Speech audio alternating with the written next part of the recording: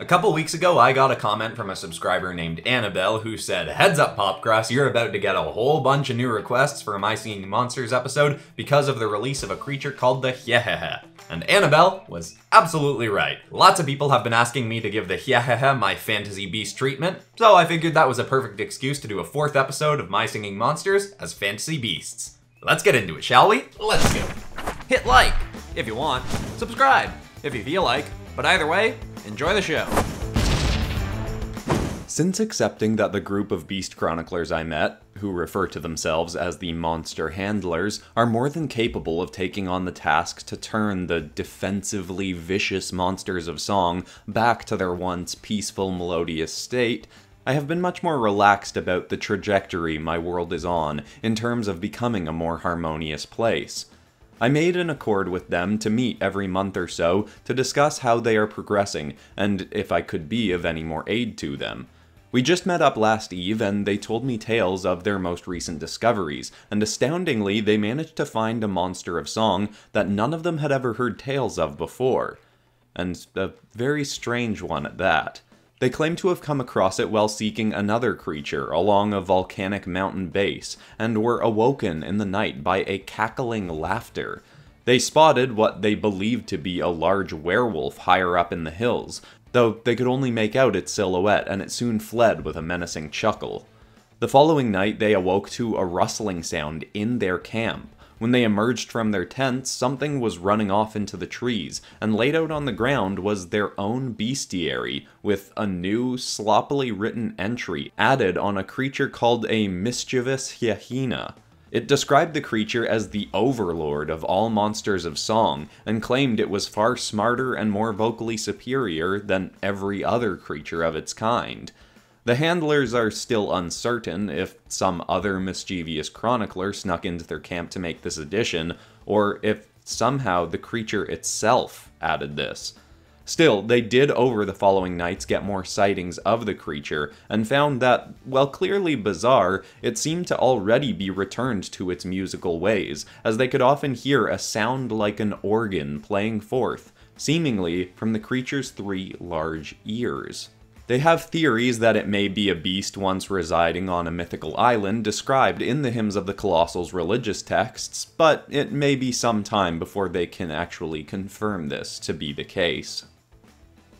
Now obviously, this was the My Singing Monster that I've gotten requested the most recently, and I was really excited to do it and really lean into a werewolf sort of look. And I also tried to go with a leaner, more nimbler sort of look. I have a tendency to draw arms and legs a little bit on the thicker side, so I tried to go with a thinner sort of look, almost a bit more like I was drawing one of my demon creatures or something like that. I actually go for a little bit more of a cryptid kind of vibe with some of the drawings in this episode, the first one and the third one specifically, and I think that's really cool. It may make them feel a little bit less grand than some of the other creatures in this series, but I think it does add some nice variety, and I like how these turn out. One thing that I do change in this drawing just as it's finishing up, actually after the screen recording, is I end up getting rid of the moon and just redoing the stars. I tried fading out the moon in the background to make it feel like it's a bit farther back to have it draw less attention away from the creature. Messed around with a few different things, and eventually I was just like, you know what, I like this element, but I want more of the attention focused on the actual creature, so I ended up getting rid of it. I think it could have worked, but I do like it better without the moon.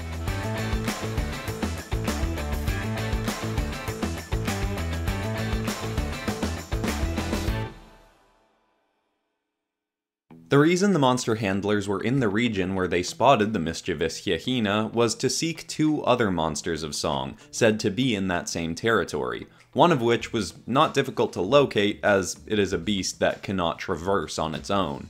It is called a Potbelly beast, and it has an unusual anatomy. It somewhat resembles a Venus flytrap blended with a dragon, having some plant and some draconic elements to it. The creature often grows in the stumps of massive trees after they've fallen, and will usually sprout 2 heads with large sharp teeth and no eyes. In the days of the Hymns of the Colossals, they'd sing a beautiful tune in harmony with itself to lure other creatures and beings to it, though not to consume them but to entertain them, and trust that someone pleased by its song would feed it. That, of course, has not been the case for quite some time. This creature had been found as a sapling by a man from the nearby villages named Seymour. He was a bit of an odd man who'd actually given the creatures 2 heads, 2 names, Audrey and Audrey 2, and he had been feeding it himself to try and appease its now violent tendencies. He'd tried bringing others to see it, but the beast had immediately attempted to devour any of his allies who tread too close. His village was demanding they burn the creature alive to rid themselves of it, when word got around to the handlers, who were thankfully able to come and play their instruments to the creature and encourage it to return to the musical, peaceful ways of its ancestors. The creature did eagerly begin singing after some time of hearing their music. The village thought the sound of its song to be so wonderful that they all agreed, so long as it hurt no humans, they'd continue to feed it, to have it nearby to continue hearing its wonderful music. Now, the Potbelly is one of the My Singing Monsters that I've had most requested since I started doing this series, and I really like doing it. It was another one that was on the simpler side, and I didn't really change it up that much, but it was fun playing with the elements that were there. I did try and angle us as if we're looking up at it to make it feel a little bit bigger, because I knew a plant creature in a stump could end up looking like it's kind of on the small side, like it would be shorter than me. Looking at this, I think I did a fairly decent job of that. I would say, at a glance, maybe this thing seems like it's, I don't know, 15 feet tall. Maybe that's just me. I hope it comes across that way. In terms of additions, I added some purple saliva to it, I added a bit more texture, and I added the Venus flytrap sort of teeth to its mouths, just to give it a little bit more of a menacing kind of mouth. And then with the lore, I couldn't resist working in a Little Shop of Horrors reference with Audrey 2, if anyone got that reference. Awesome, I love that movie. Anyway, like I said, this one's on the simpler side, but I think that works well for what this creature is.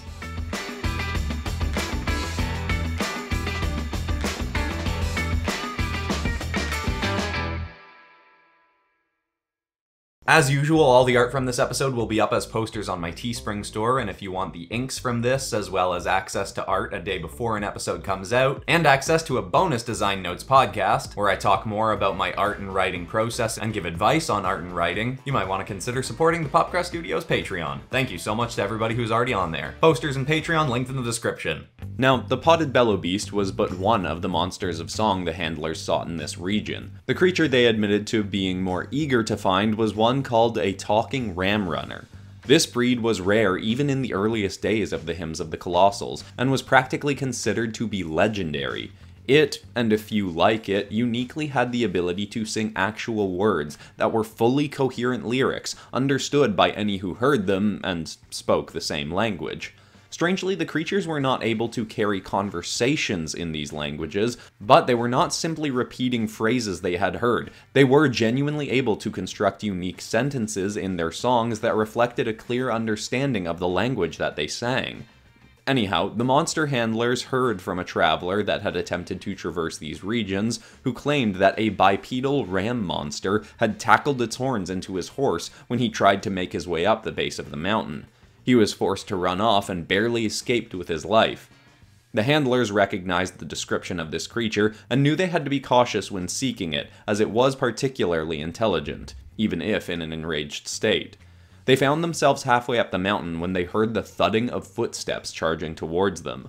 The creature was indeed approaching and was set to hurl them straight off the cliffs, so they had to scatter in different directions while scrambling to unsheath their instruments. One of the handlers had their instrument struck from their hand, and they were grabbed by the beast that was about to hurl them off the mountain, when the others were able to start playing their music to calm it. A rather intimidating start to the night turned into one of the greatest musical performances they'd ever partaken in, as the talking ram runner sang beautifully in harmony with their tunes.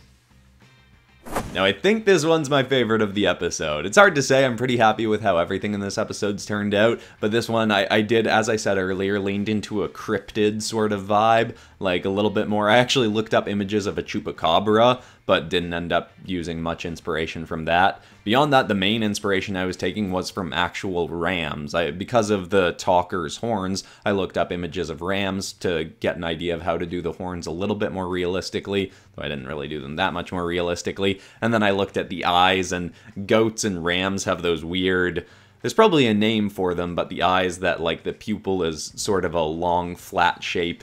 And then I also saw how rams' eyes kind of sit on their heads, a little bit farther stuck out, and I took inspiration from that to pop the eyes out a little bit more, and I think that does give this thing more of a menacing, intimidating, creepy, borderline supernatural kind of vibe. And this does almost look like it would fit better as My Singing Monsters as SCP's creature or something, fitting into my SCP's series, because it does lean into the kind of creepy sort of look a little bit more, but I think that works. Again, I think that just adds a little bit more variety to this series, and I'm really happy with how this one turned out. And I hope everybody who's requested the Tawkerr likes it as well.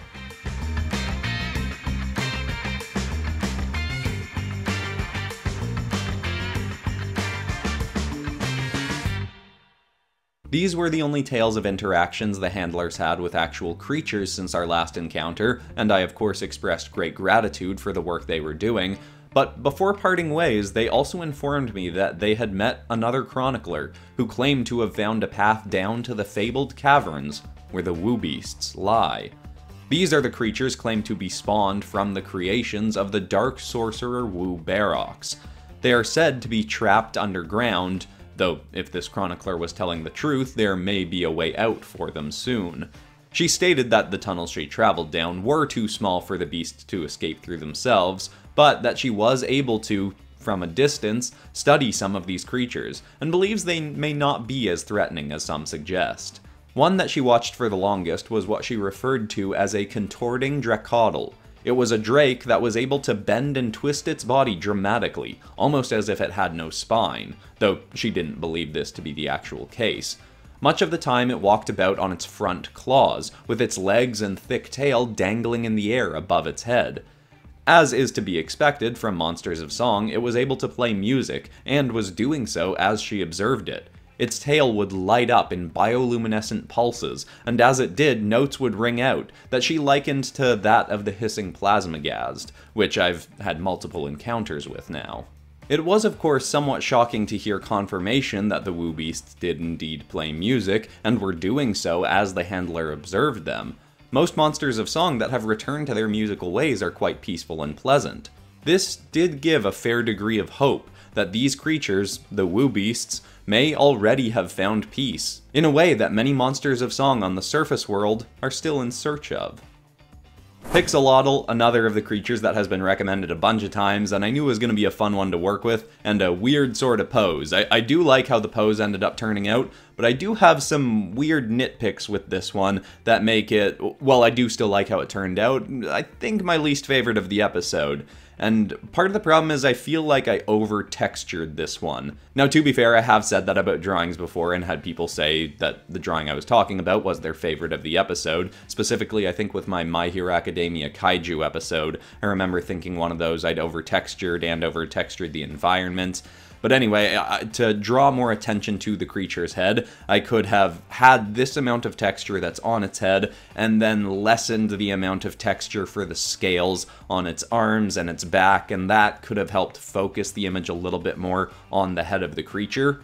But then the other thing is a little bit harder to explain, which is the creature is standing too close to the edge of the cliff for me. Like, for some reason that I can't exactly put my finger on, I feel like this would look better if the creature was standing a bit farther from the edge, closer to us, and I'm not exactly sure why I feel that way. Maybe it's some kind of weird psychological trick that since this creature is standing on its hands and could be considered a bit less balanced, it might seem as though it's about to fall backwards off the cliff. I don't know why that's it. It's just I can't really put my finger on why I feel like it's standing too close to the edge. Overall, though, I do still like this one. The only thing I really added beyond texturing it more and making the anatomy a little bit more quote-unquote realistic is I added a scorpion tail to the end. I don't really know why. I mean, I'm making things a little bit more monstrous in this, so I thought that could be a cool addition. But overall, still very pleased with this drawing, and I think it's a good one to end the video on. So I hope you all like it.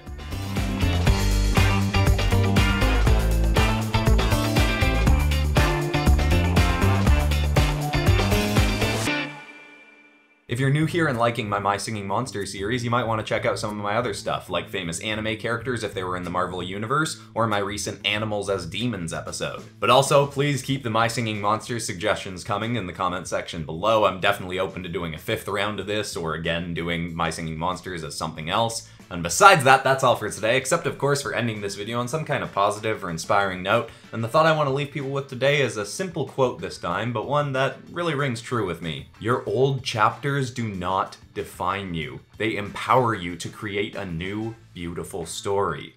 I hope that's inspiring to someone out there. I love you all, and I'll see you in the next one. Goodbye.